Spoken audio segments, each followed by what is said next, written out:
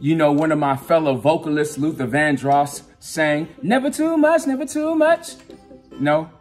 Okay, I'll keep it moving. But a little of what you like to do is good, but you can't have too much of a good thing. A quote by Dick King Smith, pause. Now remember, I'm a teacher, not a speaker.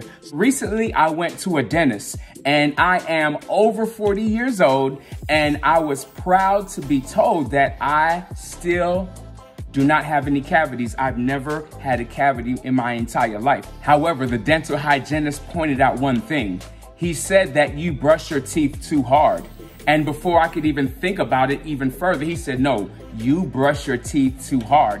How was he able to determine that? He was able to just look at my gums and look at the enamel on my teeth. So he said, you're doing an excellent job of keeping your teeth clean and flossing and using the water pick, but you're brushing your teeth too hard. And what that does is that starts to wear down on the enamel, which protects your teeth. And it also could cause gum recession. And when that happens, that could lead to tooth sensitivity or potentially some type of gum disease. So what he recommended was for me to still, of course, brush my teeth. However, I need to soften up as I brush my teeth, get a softer bristle, use a sensitive toothpaste, or potentially use an electric toothbrush, which could help control just the amount of force that I apply to my teeth. So I need to make those changes. So yes, it's good that I brush, I floss, I use mouthwash, I use the water pick and take care of my teeth. But since I'm brushing it too hard,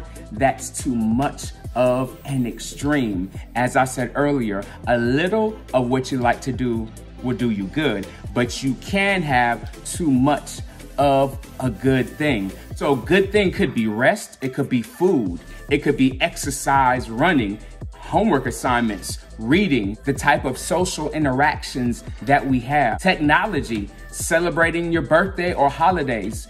All of those are good things. However, we could go extreme with it. We could eat extremely well and stick to just broccoli and stick to spinach, which is good. However, we got to make sure that we're still getting all the other nutrition that we need. And we could go to the polar opposite. We could eat a bunch of ice cream and desserts.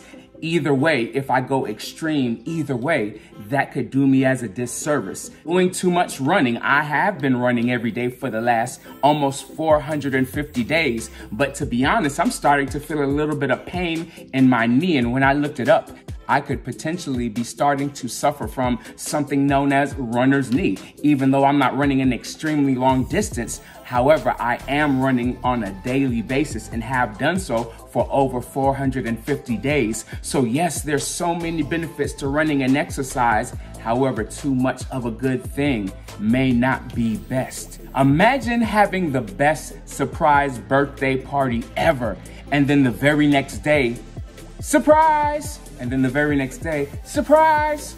Over time, that surprise, it's gonna lose its impact. You're gonna become desensitized to the surprise. And that's just like with other aspects of our life. There are things we like to do that bring us pleasure. It could be interacting with our friends. It could be resting. It could be working on one of our favorite crafts. It could be celebrating different events.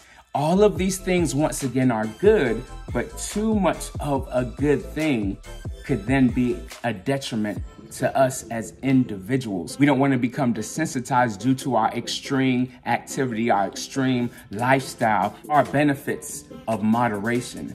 One of them is it increases our level of appreciation. If we don't have access to something every single day, when we do get it, we will appreciate it. A lot of us may love the nice sunny summer days. However, it is the storms that come every now and then the temperature changes, and then the clouds and the sky turn gray.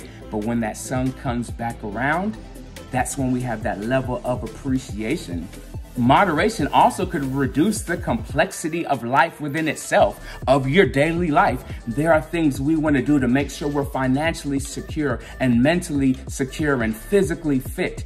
But when we go extreme with that, that's going to overcomplicate life. So moderation brings a little bit more simplicity back to our lifestyle. It also strengthens our inner sense of happiness, because at the end of the day, we all truly want to be happy. We don't want to be stuck in the pursuit and actively, aggressively chasing after something. Eventually, we're going to want to stop. We're going to want to enjoy what it is we've acquired through our hard work and efforts. Living in moderation is the key to a successful, healthy, and joyful life.